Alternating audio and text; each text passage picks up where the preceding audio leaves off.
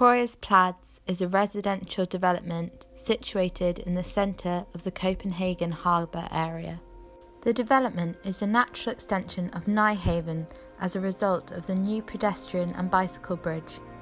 The design is clearly inspired by the surrounding 300-year-old warehouses and its context. The faceted roof line, orientation and brick surfaces take their precedent from the old warehouses, acknowledging their existence and creating a dialogue between the old and the new. The north building looks directly into the harbour with a heavily glazed facade. The development also established a wooden promenade that allows people to bathe in the water, sit on the steps, and to launch small boats and kayaks with ease. The promenade has become a favourite spot in the summer months when these activities are most abundant and brings life to the urban space. The mirrored tunnels through the buildings contain the main entrances and allow for the spaces to be a lot brighter and more visible, making the space inside more involved with the public realm and also creating a self-policed space. The mirrors also allow for you to get glimpses on what is on the other side by reflecting a projected view. Architectural heaviness is vernacular to the area, so the materials and density of the blocks further creates a dialogue between the old and the new. The orientation and placement of the buildings are a continuation of the parallel edge between the water and the warehouses, blending it in with the surrounding context. But does this promenade and around here get lively? Is it commonly used? In the summer, yes, and you can sit out here, you see, then people eat their breakfast or drink beer or whatever. In the summer it's packed with people. Is it packed here in summer, is it? Yeah, maybe not there, but out here to the water side, or people swim, the water's quite clean now.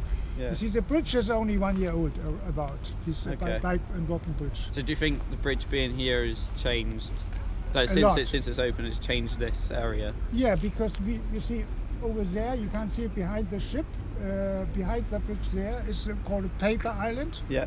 They just closed it for a month ago, I think, or 2 months ago. Okay. This was like a Tivoli. People, you see, was exhibitions and a lot of food places. So all the young people like you, they would walk there and eat there and have fun and in the evening music and all that. But they closed it now and they will build something new up. Also, of course, very expensive. Some business and swimming pool and all that. Okay, awesome.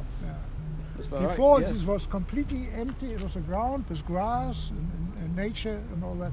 Just completely barren. And my hope was, my stupid hope was they would make a little garden or some little park. But it's money today. In their design, on the outside, you know, the cafe is in the corner there. Yeah. All of that's supposed to be a public space, and it isn't the nicest public space. Outside, you mean? Yeah, just outside. It's all supposed to be like a public space for where people. Yeah, that's public space. Yeah.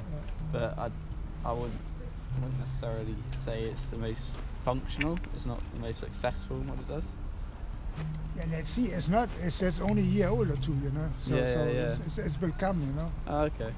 So these ones they just finished also these promenades. This was before also. You see, they've done a lot of things. You see now you actually can. You see you can walk now from here all the way.